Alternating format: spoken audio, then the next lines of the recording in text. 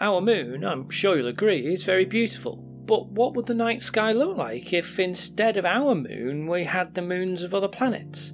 Come, let's find out. For this video I'm going to replace our moon with the moons from the planets of Saturn and Jupiter. I'm not just going to put them where our moon would be, I'm going to put them in relation to their position around their own world. I've done a bit of maths and I will explain the maths that I've done, but at the end of the video. That's just so that everyone doesn't click off now because I've mentioned maths. But if you want to know what the maths is, then stick around till the end and I'll explain it. So for starters, our own moon is 384,000 kilometres away. That's about 239,000 miles. It has a size in the sky of about half a degree of arc. This is the same size as the sun is in the sky, and that's why total eclipses work. Firstly, let's try the moons of Saturn. The Saturnian system has 7 large-ish moons, and here we can see where they are in relation to Saturn, and so let's say how they'd look from Earth. While we're at it, how would the Earth look with a ring system like Saturn? Well, I could probably do a whole video on the Earth with a ring system, but since we're in fantasy territory, the Earth with Saturn's icy rings would look like this from London. As you moved further and further south, the rings would look thinner and thinner and thinner until once you got to the equator, they'd look like a thin line directly overhead. Anyway, back to Saturn.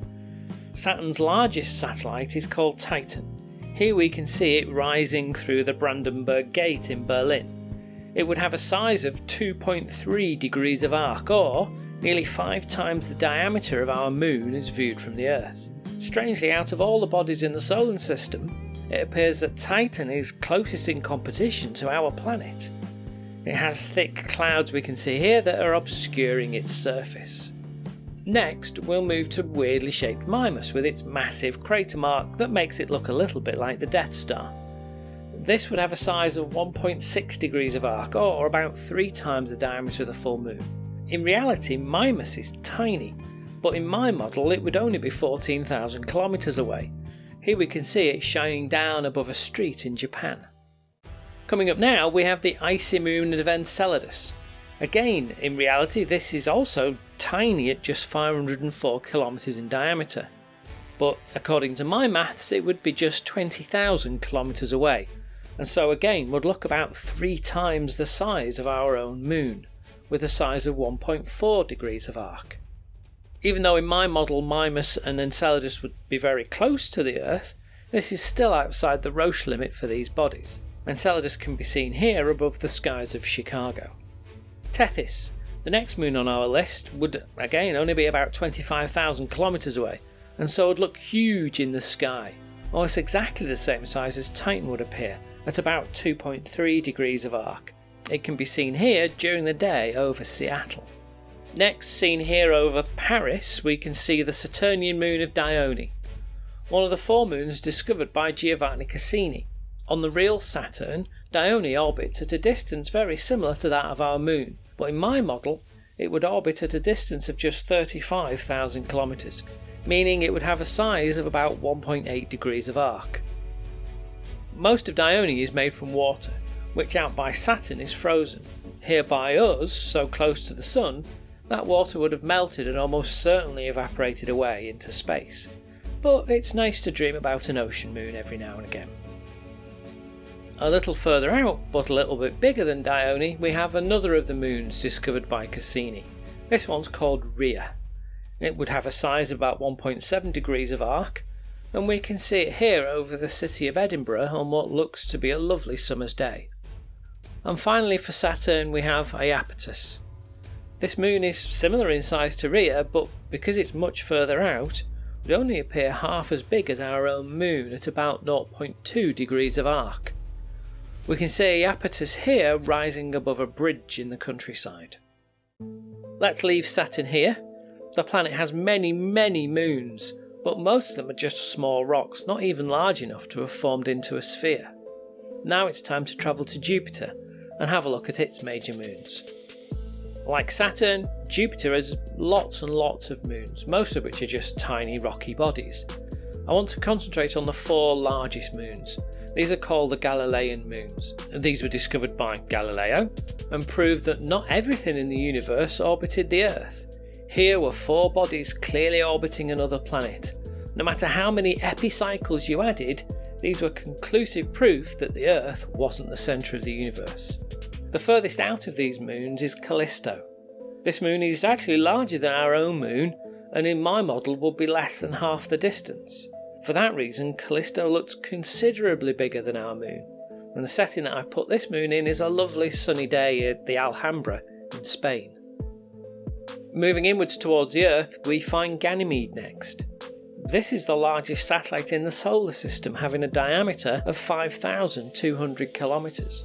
And this would look huge in the sky, having a size of about 3.3 degrees of arc. It can be seen here shining down above, well okay, I think this is New York. I could be wrong, I'm hoping it's New York. If anyone knows for certain, please let me know. Moving inwards further towards the Earth, we find Europa.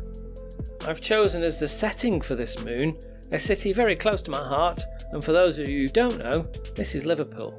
Europa is an interesting world. Out by Jupiter, it's got a surface covered by water ice. This may have oceans of liquid water underneath, safely protected against the freezing temperatures above the ice. This moon may potentially harbour conditions where life may develop, and if we were to find life on Europa, even simple life, it would undoubtedly change our view about the development of life in the universe as a whole. Here in the relatively toasty conditions that we enjoy, this moon wouldn't have an icy crust at all, it would probably have lost its water altogether. But for now, we can imagine it as a watery moon with a well-developed atmosphere, and possibly life. Closest to Earth at 32,000 kilometres away, and last on our journey, we find Io. Due to its proximity to Jupiter, this is a turbulent volcanic world. We can see it here huge in the night sky. In fact, Ganymede, Europa and Io would all look about the same size in the sky at about 3.2-ish degrees of arc. We're finishing our journey around the moons of Saturn and Jupiter above the city streets of London and the Palace of Westminster, which houses our Parliament. Well, that concludes our journey. For those that are interested, here is the math that I did to work out where I'm going to put these moons. So, as I've already said, I didn't just place them where our moon would be. I calculated where the moons should go using the following principle. Distances from planets to moons are usually quoted from the centre of the planet to the centre of the moon. This then I've cut up into 2 values. First of all, the distance from the centre of the planet to the planet's surface, I've called that A, and then the rest of the way to the centre of the moon, I've called that B. This then means that there's a ratio between these distances A and B here. We also know the radius of the Earth. I've used the same ratio using the radius of the Earth to calculate where the moons should go if they were at the same ratio as they are to their actual parent planets. And I've done this for no other reason than to have a bit of fun, and apparently I enjoy maths. Once we know how far away something is, then it's fairly simple to work out how big it would look in the sky. And to do this, I worked out the angular diameter of the object.